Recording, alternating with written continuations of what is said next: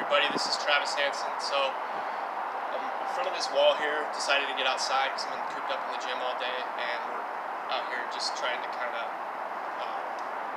keep the sound good and stuff. There's a little bit of wind and stuff, so hopefully you guys are able to hear me pretty well. But I just want to take a moment to discuss a particular speed training drill that's existed for a long period of time.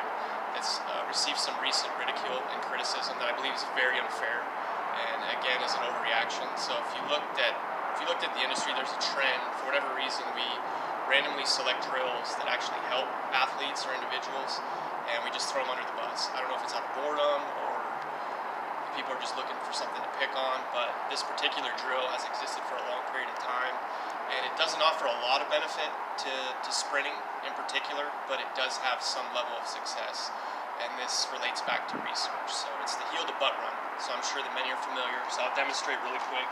So it's just the heel to butt run here. And then what we do is we utilize that in theory as a drill to activate the hamstring and stretch out the glutes dynamically. So it's a good precursor before you get into your sprinting and everything, just to make sure that all these different muscles are activating, and then we incorporate specific sprinting drills to take that activation and then sequence it into a specific motor function. Target motor function such as sprinting to improve it. So it's part of a process, and if you look at the research, submaximal activation drills, which the heel to butt run is, does improve athletic measures such as sprinting and jumping. So Dr. Jeff Young, he cited some research recently, and then in my warm-up manual, I'm going to link that down below for you. That had some research in that too. So activation drills, they're very effective. We've been doing them for a long time. For whatever reason, the hamstrings got picked on, or the heel to butt run got picked on. And then I want to elaborate a little bit more. If you actually look at athletes sprint, there is a phase at about mid-stance. So as they toe off and push off the ground, and they go into flight and then land again, that leg comes through. About mid-stance, as that leg's passing through and the legs are next to each other, you're going to see the heel in close proximity to the butt. Granted, it's not going to be a full-on heel to butt run, but it more closely resembles that than not. And there's at least a couple reasons for this. So there's a movement principle called active insufficiency. So if you look at a double joint muscle group, such as your rectus femoris, and then your hamstring muscles, I might be missing a couple other ones. If they shorten at both ends, they lose strength capacity. So it doesn't make sense when we run. So if you want to eliminate the heel to butt run, what you're basically asking the athlete to do after they push off is you're asking them just to swing their leg forward. So it's not loading like in the heel to butt pattern. You're not storing any energy and increasing force through that hip. That leg's just staying low. And as you know, it's a biarticular muscle.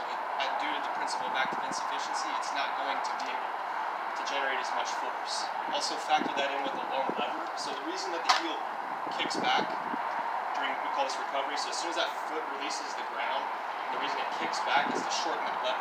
So a shorter lever is a hell of a lot easier to move than a long lever. So this is a lot harder than trying to get this through. And then also you're loading the quadriceps for when you touch down, so they're going to be able to push off harder.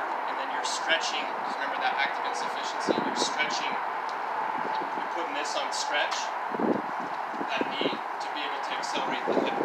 So it also promotes a better hip response. And then the latest research actually shows the quicker we're able to swing that leg, so shorter lever, better loading through the quad, better position for the hip to contract, it's going to amount to a faster leg swing and repositioning, which is going to be able to support a faster overall sprint time.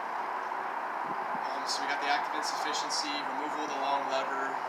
Let's see if there's anything else that I'm missing. I feel like I'm missing something else for you guys. I think that might be it. So I think that's enough to be able to support the heel to butt run. I think that's something that you should do in all of your dynamic warm-ups, and as you've seen through science, it's going to make you a faster athlete. So that's it.